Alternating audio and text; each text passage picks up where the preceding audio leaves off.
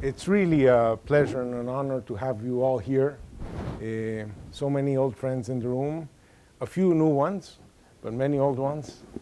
This is what number GEM meeting? Number 8.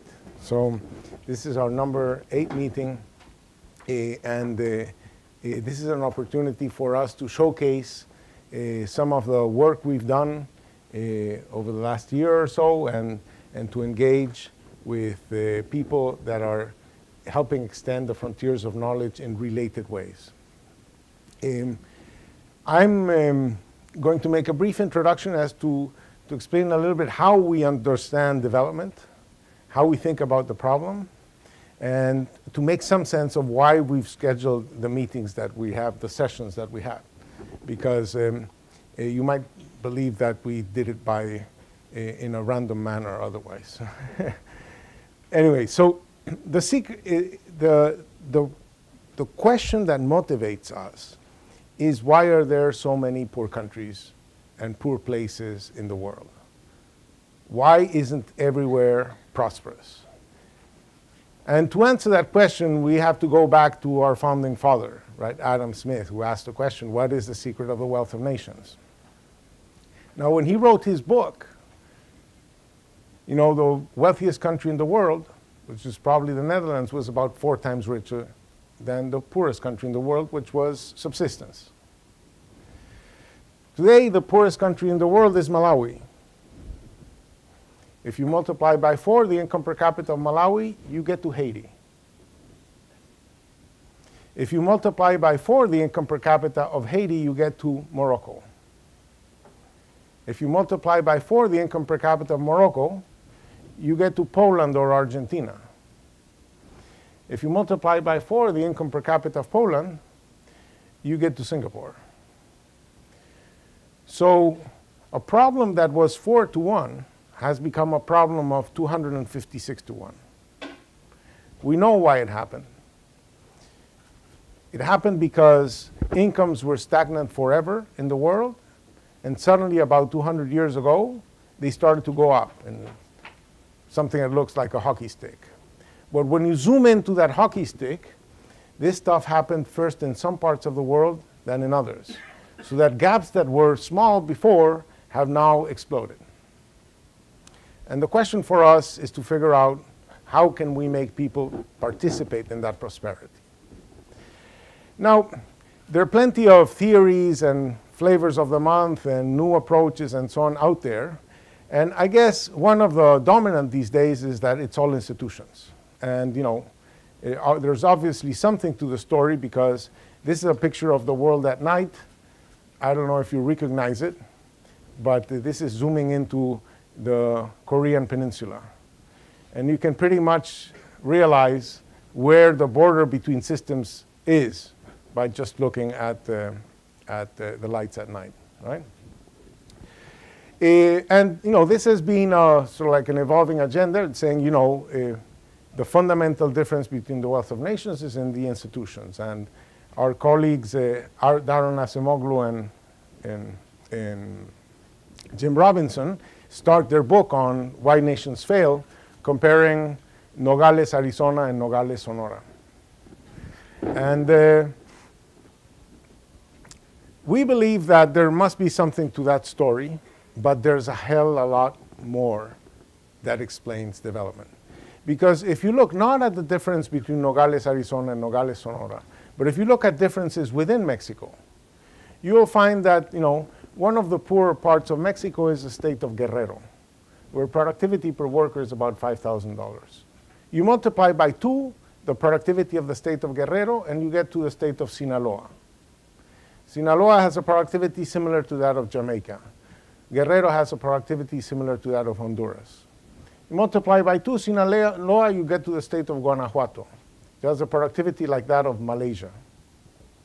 You multiply by 2 the state of Guanajuato, you get to the state of Nuevo León, which has a productivity slightly higher than that of Korea. So that means that with the same constitution, the same laws, the same banking system, the same exchange rate, the same inflation rate, the same interest rate, the same many, many, many things, you have humongous differences in productivity at the state level. If you were to look at the municipal level, you'd find even larger differences in productivity.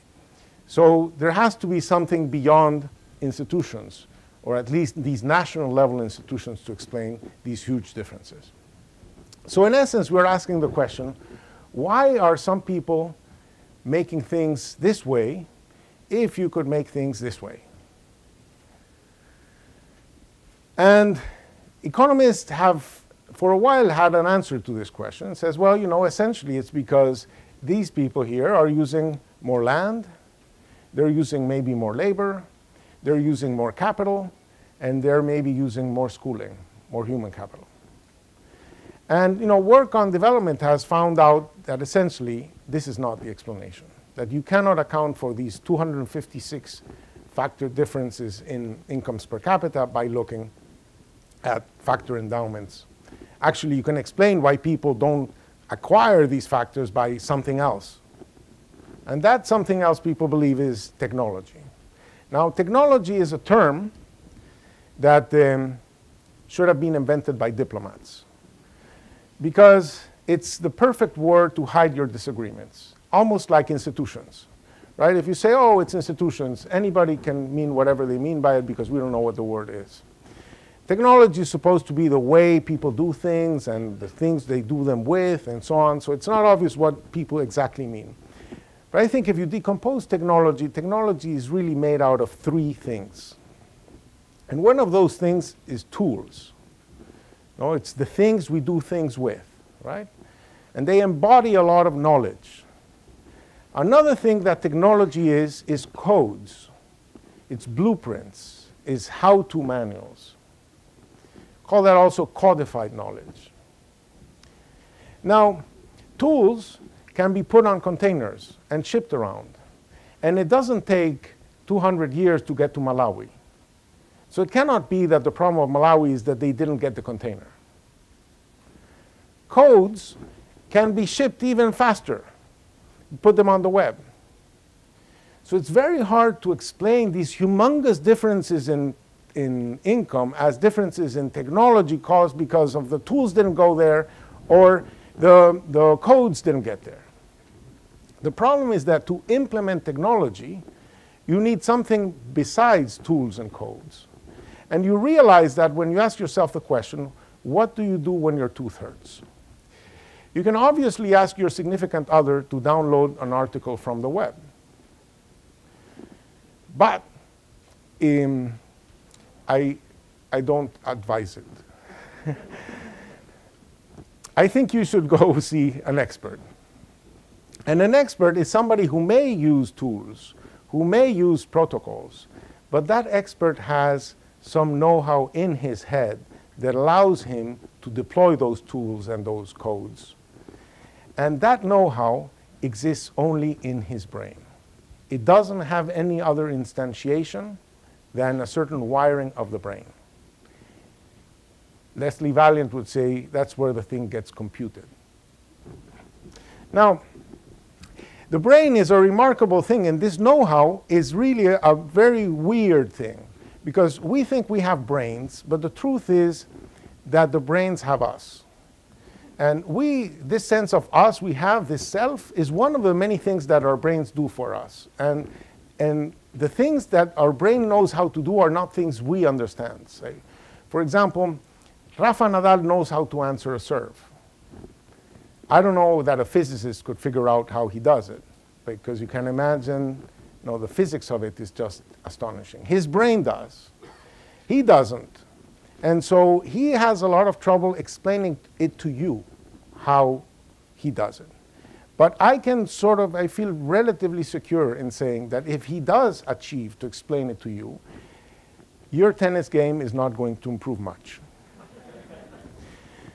So that is the sense in which this know-how is this funny substance that exists only in brains, and moving it around is complicated.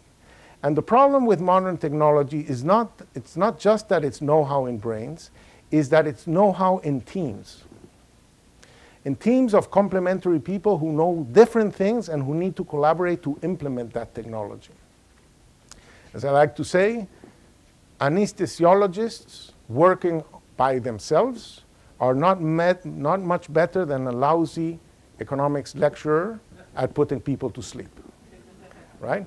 So he needs to collaborate with other people. It needs to be some kind of parallel computing in the ability to master and deploy this know-how to mobilize tools and things. Now, it's very important, and we're going to say that the difference in know-how between countries is what drives their difference in income and their differences in growth and so on. So we have to understand how to compare know-how. How do you compare know-how across societies? So therefore, I want to compare one of the First Nations. This is an Inuit, and this is an Inuit engaged in food production. And this is the Inuit engaged in housing construction, and this is the Inuit engaged in transportation. Joseph Hendrich, who's going to talk to us later on, he has some beautiful stories about how the Inuits were somewhat smarter than the people who were exploring the North Pole or who were trying to get to the Northwest Passage. But here is the Inuit, and I want to compare him with modern man.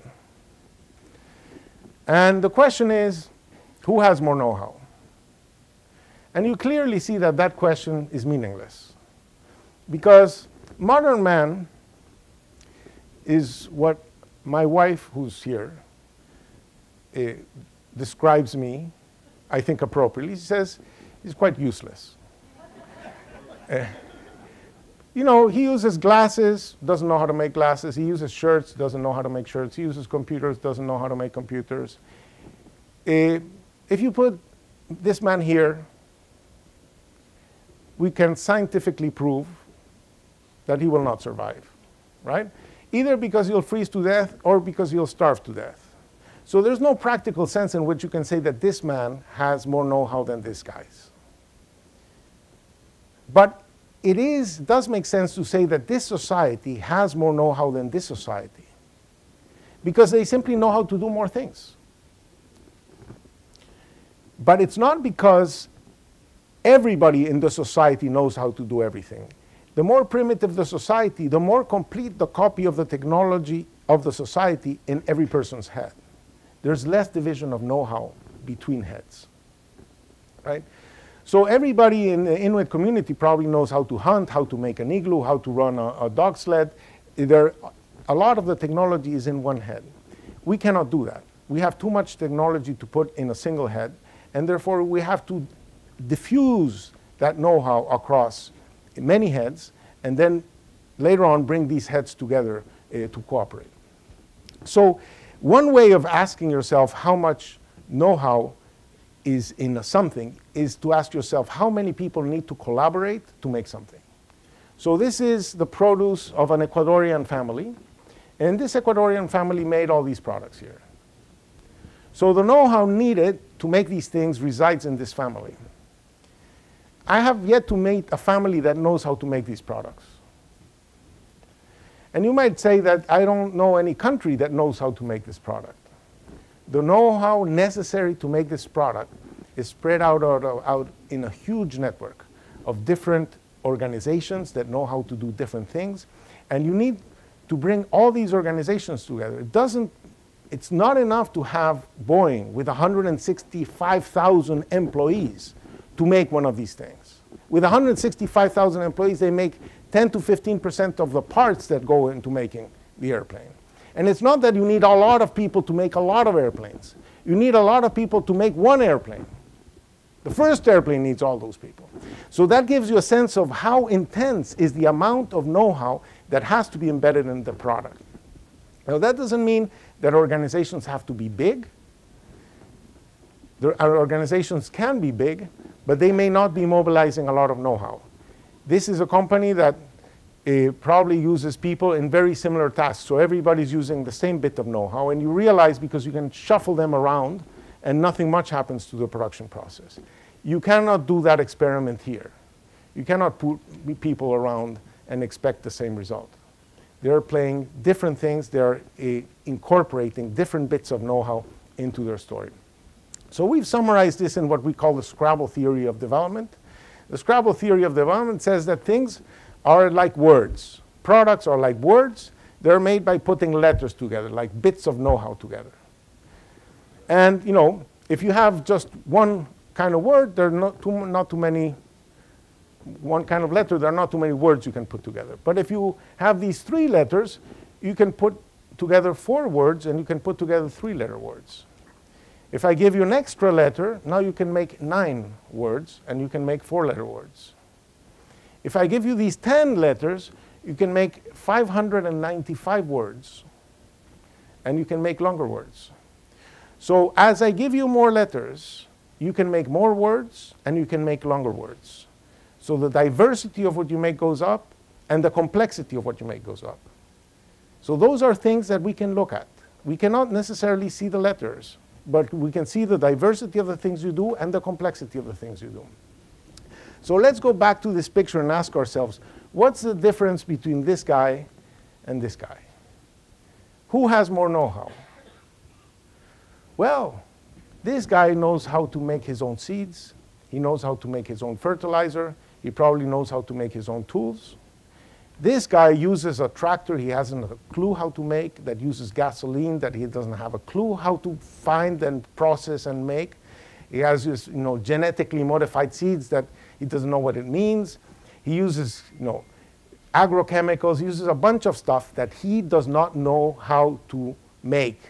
But he is mobilizing all that know-how in his production. So that is what's underpinning these huge differences in productivity. It's not the tools, it's not the codes, it's the sum of the 3, but the one that is difficult to move is the know-how.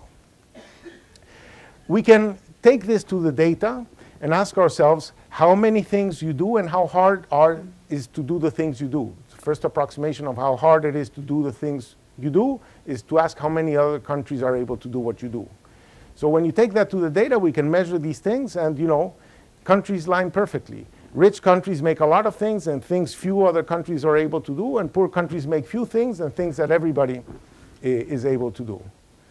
And you can take that subnationally to municipalities in Chile. Here is Santiago. Here's where the penguins live. To Turkey, to states of Mexico, to cities of Mexico, to departments of Colombia. So now we have an anchor of how to measure how much know-how is embedded in the social networks that societies use to produce.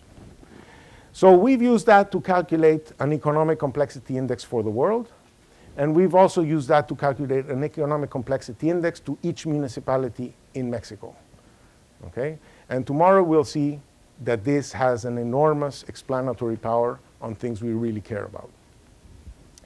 We know that the amount of letters that you have, this variable I have here, is strongly related to how rich you are. Countries that have more letters, that are more diversified and make harder things, are richer than countries that are less. But not only is that true, what is true also is that to the extent that this theory is not right, to the extent that not all points line along the line, it is actually informative. It's not just an error of the theory, it is informative. India, for example, is way below the regression line. This would say, India, how are you so poor if you know so much? Well, guess what? India is growing fast. So maybe India is going where it belongs because it already has what it takes to be richer than it is. It just needs to diffuse it more in its society. Here is Greece. This theory says, Greece, what the hell are you doing up there? You don't belong there. You know too little to be so rich. Well, guess what? Greece is having trouble sustaining that position. Right? So these differences are actually informative of future growth, and we've shown that they are predictive of future growth, that countries tend to converge to a level of income that they can support with their know-how. So how do economies learn? Well, to learn, they need to solve a chicken and egg problem of how it is so you have to start doing things you didn't do before, but to do something, you have to know how to do it, but you don't know how to do the things you don't do. So how do you solve that problem? And the answer that we have found is that societies tend to solve that problem by moving to nearby goods, to goods that are not too many letters away. So our metaphor has been, as you know, that goods are like trees in a forest, And what we need to understand is the shape of that forest. So we know where the trees are. So we know, two trees use very similar letters are going to be in the same part of the forest. And we've mapped that out in what we call the product space. And the product space is sort of like the shape of that forest. And once we have the space of the forest, we can find out where countries have their capabilities. So a country now is just a set of monkeys that populate parts of the forest. So it's companies that exploit certain products. And we can map them. So for example, this is Venezuela. That's where Venezuela had monkeys back in 2013. And this is Mexico. And you immediately see that Mexico just has much more know-how than Venezuela. They're able to put together much more complicated things than Venezuela. So if you look at Venezuela, this is the export package of Venezuela. This is the export package of Mexico. There's just so much more that Mexico is good at. We can see monkeys jumping over time. Let me show you just Thailand in time. So this is Thailand in 65, in 70, 75, 80, 85, 90, 95, 2000, 2005, 2010. You see the monkeys moving and populating the forest. For us, that's important because it's saying that companies tend to move from the things they know how to do now. Countries move from the things they know how to do now to things that are nearby in this space. Since we know where they are, we know the feasible transitions. We know the adjacent possible. So we can help the monkeys orient themselves in this maze where they could potentially go. So this is the transformation that happened in Thailand. It was essentially raw materials, agricultural products, and they essentially transformed themselves dramatically into producing many more things that were not there before. So the process of development is the process of learning how to do new things. That's why we're going to talk about learning in different perspectives. Because development, the level of development is your level of know-how. Developing means increasing your know-how. It means learning. Why are people moving to cities? Well, essentially, because it's easier to mix letters in cities than it is if the letters are spread apart. So this business of having goods that are more intensive in know-how means networks that are bigger creates increasing economies of agglomeration. And that's why humans have been agglomerating. And that's why we're going to have a session tomorrow with Ed Glazer, Sergio Fajardo, and others to talk about how to manage this process, the benefits of agglomeration without the perils of congestion. We are also going to discuss what makes growth non-inclusive. Why is it so hard to grow without increased inequality? And that has to do with the fact that the places that have many letters can be rich. But as I showed you before, if you're going to have an extra letter, you better put it in a place that has many letters, because if you put an extra letter in a place that has many letters, you have many more possible combinations. So therefore, you'll try to put more letters in the same places, and those places are going to grow exponentially, and they're going to separate from the places that have few letters, because if a place has few letters, why would you put an extra letter there? So some of the basic letters is, say you have to connect to, say, networks of goods like water, right? So this is one way of transporting water. This may be another way to transport water, right?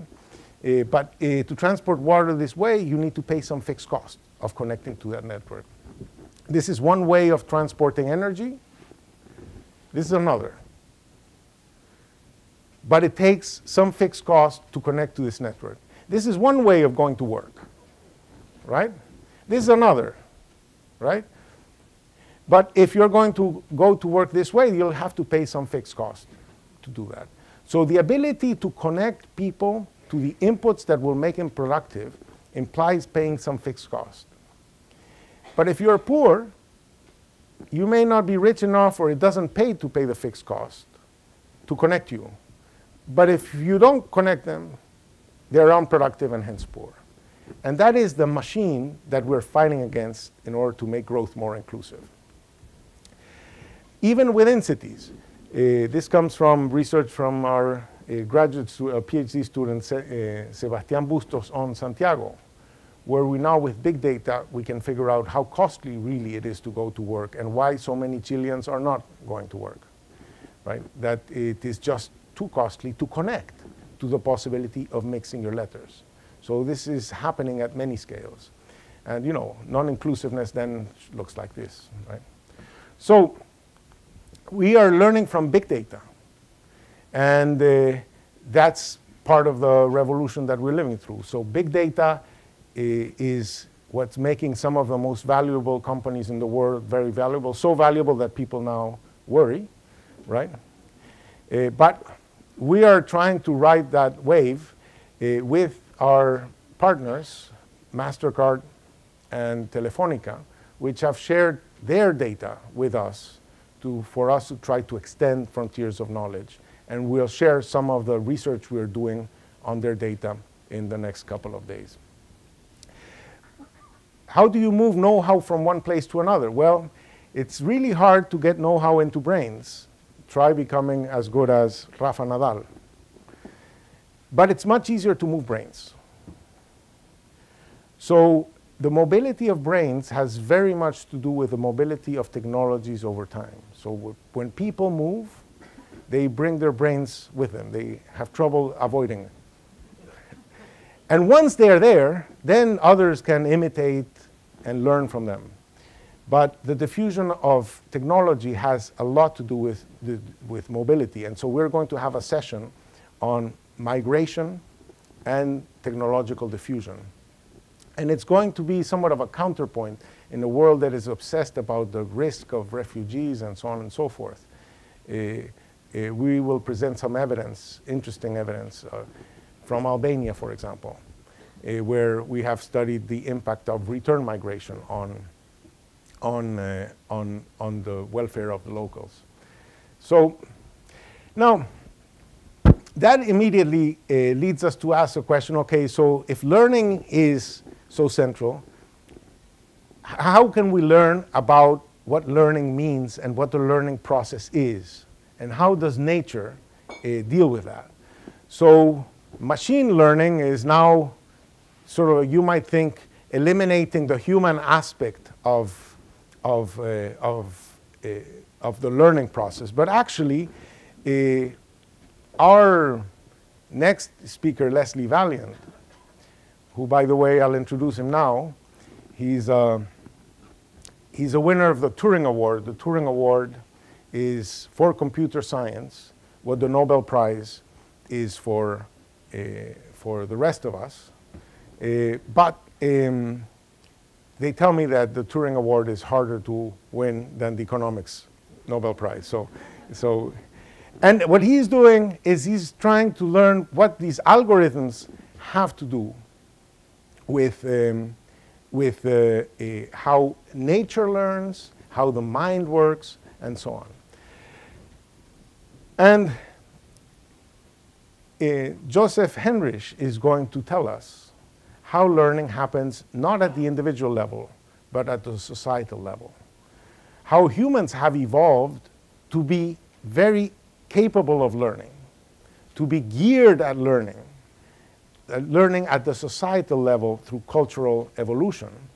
And he's going to tell us a little bit about how he sees the secret of our success as a species, so that maybe we can learn from that whole literature when we try to think of making countries more successful. Thank you very much.